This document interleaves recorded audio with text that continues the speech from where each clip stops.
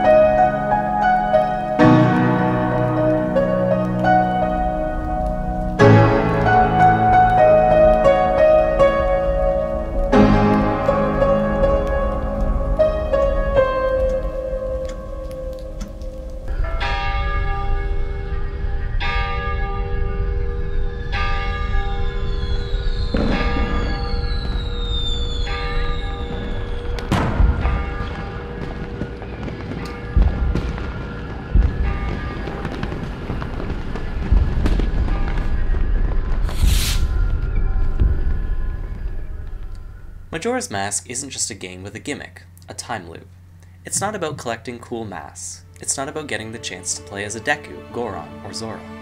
It's not even about defeating Skull Kid, stopping the moon, and saving Termina. It's about much more than that. It's an extended metaphor, and one that we'll explore shortly.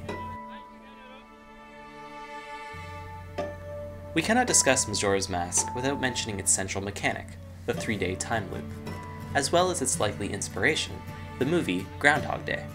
I'm sorry? What was that again? I'm a god. You're a god. Bill Murray plays Phil Connors, a self-centered guy forced into living the same day over and over again. What if there were no tomorrow? No tomorrow.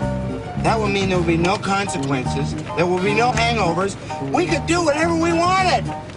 Ah! After exploiting citizens, stealing money, and committing suicide, he realizes that he has the power to greatly know and help those around him.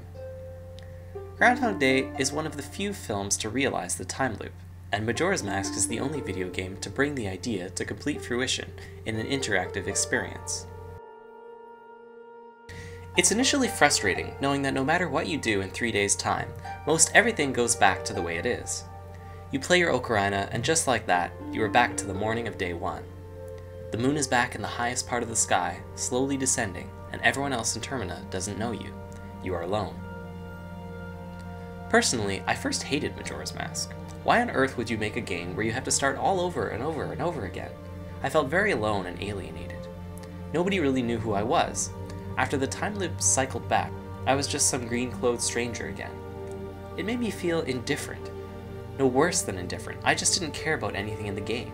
That's the real curse. It's not the time loop, but your subsequent feelings and attitude from it.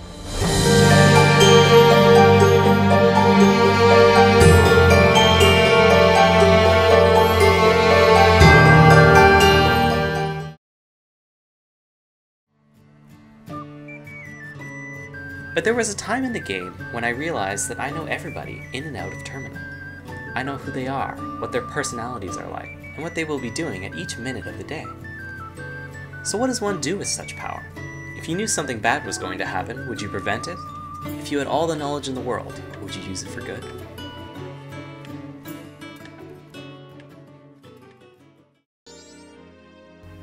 Where Groundhog Day has a man repeating a relatively regular day in a small town, Majora's Mask takes place 3 days before the possible annihilation of Clocktown, creating a much more foreboding atmosphere, filled with fear and despair.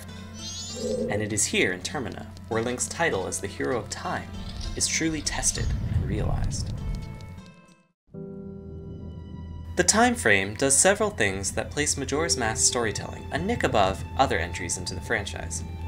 It affects the pacing, creates a real sense of urgency throughout Link's journey. You have a limited amount of time to experience and accomplish as much as you can before time runs out.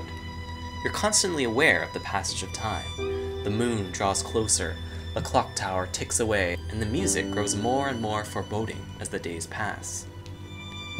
You encounter people at their most vulnerable, either struggling to make the most of their final days, preparing for a festival that may never happen, or else suffering and in despair.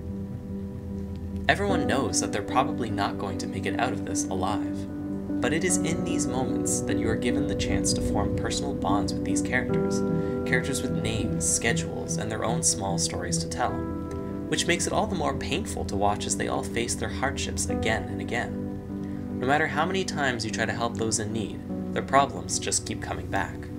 They're beyond help, and beyond the reach of a hero. Unless you can break the cycle, they're doomed to suffer eternally. Ultimately, as the player, you may even consider ignoring everyone and heading straight for the main goal of defeating Majora. But it's hard to ignore the people when you know you have the power to help them, however briefly. Feeding a helpless Goron or giving a soldier the eternal rest he deserves. It's about helping people even though it's ultimately useless. Offering them a glimmer of hope is what matters. Behind all this suffering is one of Zelda's more interesting antagonists, Skull Kid and his stolen mask. Skull Kid is the same imp whom you befriend in the Lost Woods in Ocarina of Time. Some time ago, he befriended the 4 giants of Termina. When the giants left Skull Kid to go to the 4 corners of the land, he was deeply saddened and lonely, for they were his only friends. He returned to the Lost Woods and hung out for a while. He kept to himself in a grotto where few traveled. This is where the events of Ocarina of Time pick up. Skull Kid then returns at some point to Termina. He befriends Tattle and Tail, the sibling fairies, travels back to the Lost Woods, and steals the mask. So why does he steal Majora's Mask? Is it pure mischief? Or is he motivated by something?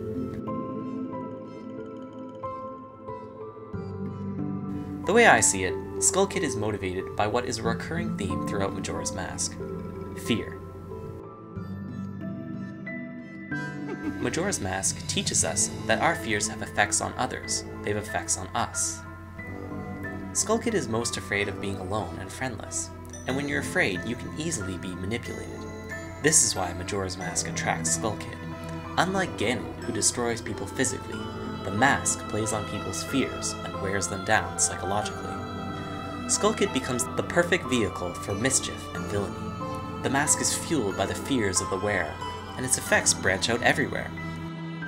Skull Kid meets the butler's son and turns him into a tree. What's the worst fear of any father? Losing a child. Skull Kid meets Café and turns him into a young, awkward boy. What's the worst fear of a lover? Never uniting with his love. Skull Kid causes panic in Termina by pulling the moon down.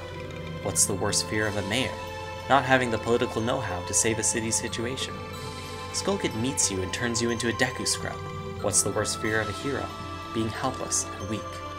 This evil manipulation continues throughout the game, in many more instances, culminating in the final act.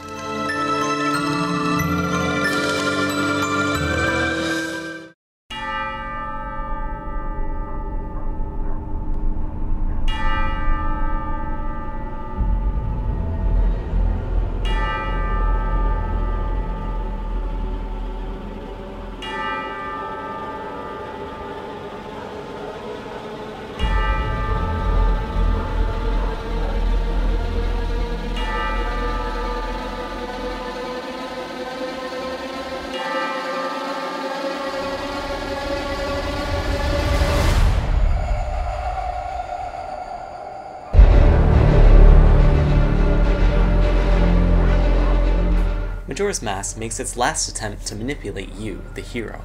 He plays on all the hero's fears. What is the right thing? Does it really make everyone happy?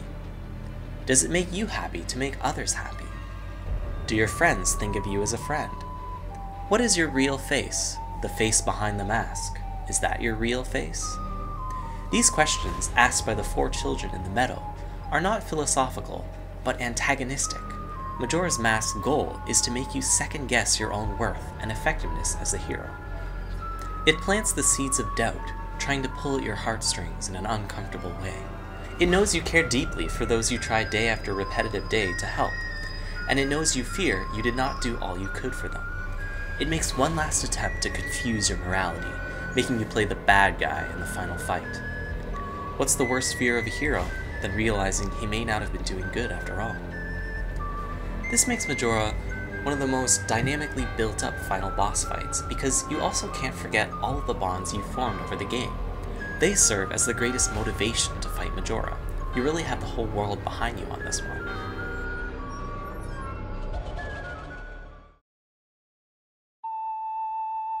I say that Majora's Mask is a deep game because underlying all of the masks, characters, and quests are the deep questions of real life. What would you do differently if you could relive one moment? Are things in life worth regretting? Questions like these can be answered if one lives in the time loop. Having the special knowledge of things to happen and things to come, you gain an appreciation for consequences. You know what's going to happen if you don't stop Sakan from robbing the old woman. You know what's going to happen if you don't stop the aliens at Romani, or the thieves on the road to Termina. You know what's going to happen if you don't listen to a troubled heart or teach sisters to dance. You can see the difference a little kindness makes, and come to realize that the small things in life do matter.